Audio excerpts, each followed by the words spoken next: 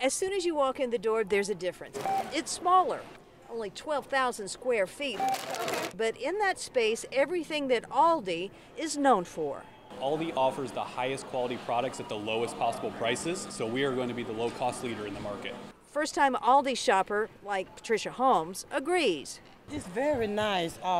The products and everything is prices is right, and just enjoying it. Packed on every aisle, all the staples, and then some. We've got a great alcohol selection. We have a really exciting non-food section. We call it our Aldi Finds. So that's an area of the store that we bring in new products every single week that a customer can come enjoy. I've missed Aldi for almost 4 years now, and I'm glad to be back. Sylvia Little and her mom Cherry very familiar with Aldi stores. The food is fresh, it's cheap, it's pretty quick to get in and out of, usually. Not so much on opening day, where the parking lot was a challenge for most.